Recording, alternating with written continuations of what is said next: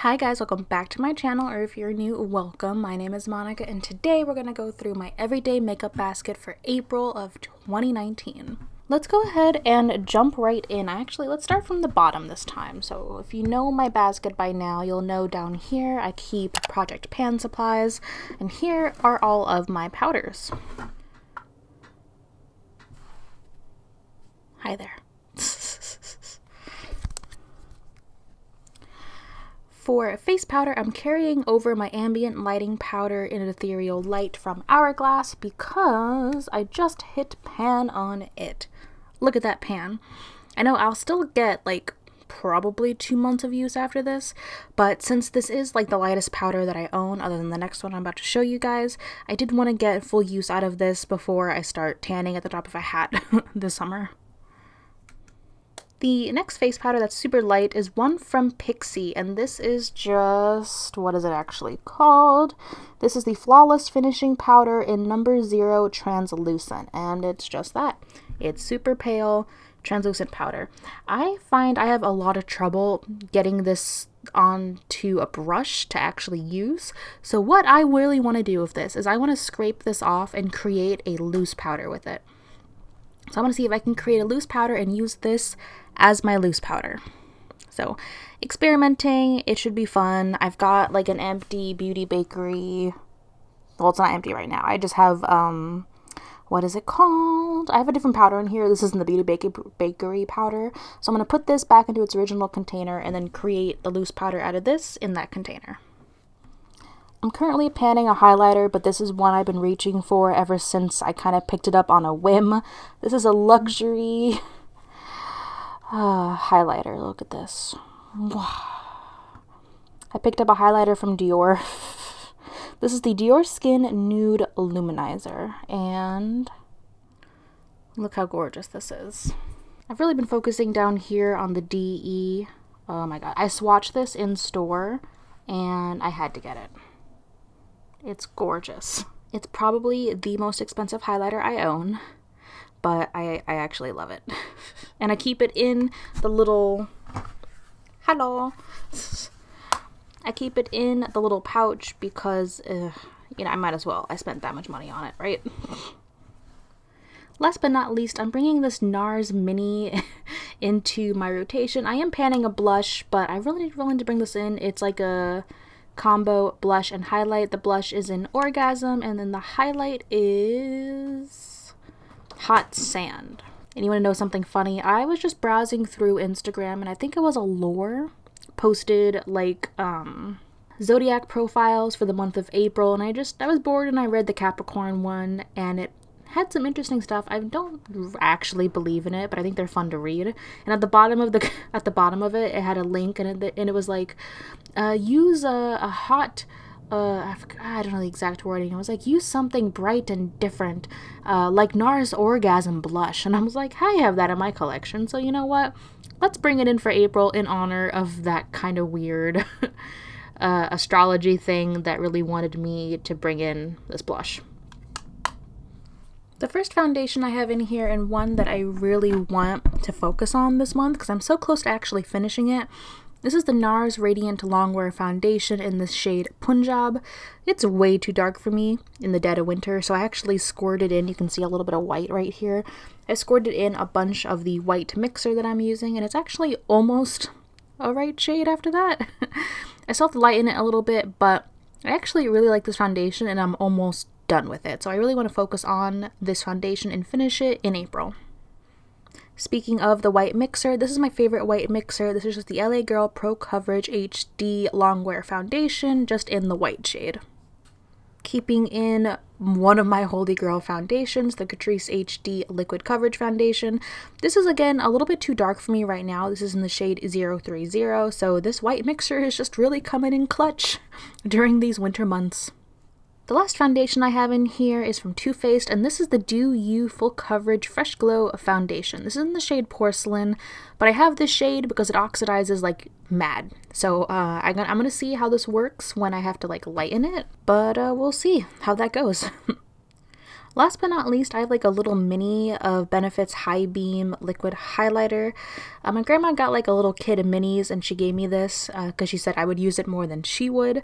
I figured I could try mixing it with the foundation to see if it works, because that's really the only way I know to use liquid highlighters that works for me. So I'm going to try mixing this in with the Catrice and maybe with the NARS. Let's jump over to mascara. I'm bringing in my last backup mascara. This is from Wet n Wild and it's called the Max Fanatic Mascara. I think I used it once or twice, I think in like the full face Wet n Wild video, but I haven't given it a full try yet. So I'm going to try and use this one. Next, I'm bringing in one of the items from my HP Project Pan video. This is just the mascara I'm using for the next couple of months. This is the YSL mascara in green. It's green. It's not waterproof though, and if you want to hear a story about that, check out my last update. I'll put it up in the cards. Last but not least, I have a mini of this Hourglass Caution mascara, and I picked this in my last Bite Size Reviews video, so if you missed that, I'll go ahead and throw it up in the cards. But I wanted to keep it in my mascara drawer because I find that if I don't keep my sample mascaras in there, I won't really reach for them, or I'll forget about them. Bloop. Let's jump over to all of my eye and brow products. I have two clear brow gels I'm trying to use up, one from e.l.f. and one from Milani. The Milani one isn't really that great. I love the e.l.f. one, but I hate the packaging and I hate the spoolie you get in this one. It is way too small. I cannot use it. So what I've actually been doing is like scraping the product out of this e.l.f. one and putting it into this NYX container just because it's actually got a nice spoolie in it. And it's kind of been working. Quite honestly, I just need to finish these up and buy another clear brow gel. I of course have my NYX glitter glue. This one is almost empty and this is the next backup ready to go. I'm carrying over my ABH brow gel, not brow gel, my ABH dip brow in the shade Granite, just because I'm actually so close to finishing this up. I hit super pan on it and then I scraped everything together back onto the bottom, and that's all that I have left. I feel like I could finish this up probably in like the next month or two. For black liquid liner, I'm finishing up the sample I got of the Stila Stay All Day Waterproof Eyeliner in Intense Black. I also wanted to bring in these two pencil liners from Marc Jacobs, one in just black and then one in like a clear kind of champagne color. Let me see what it's actually called. So it's just called In the Buff. Alrighty, let's jump into concealer. Okay, so these technically aren't concealers, but I have them in this drawer.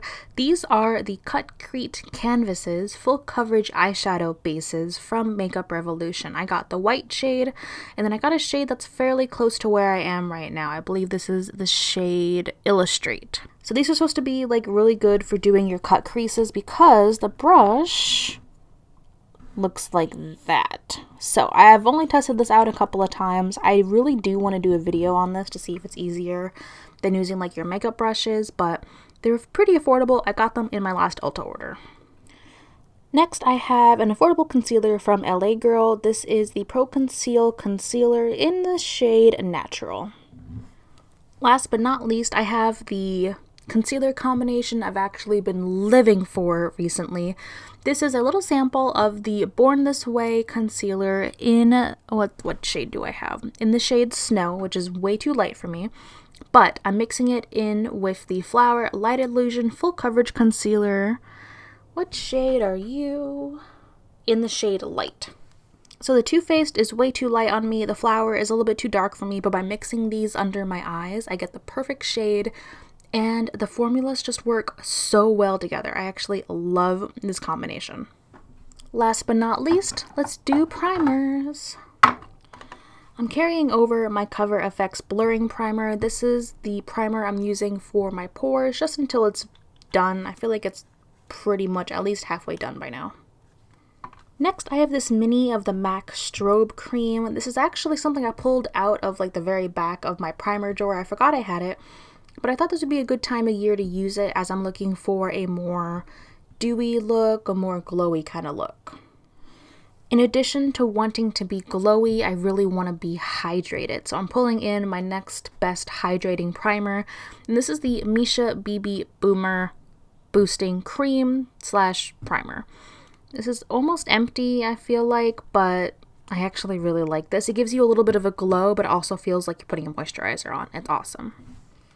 Alrighty, and that is everything for my everyday makeup basket for April. Let me know down below what you guys are using for April, and also don't forget to check out all of my Project Pan videos, because that's basically where I'm filling in the gaps in this basket, because I'm panning so many products right now. Thank you guys so much for watching, and I cannot wait to see you in my next video. Bye!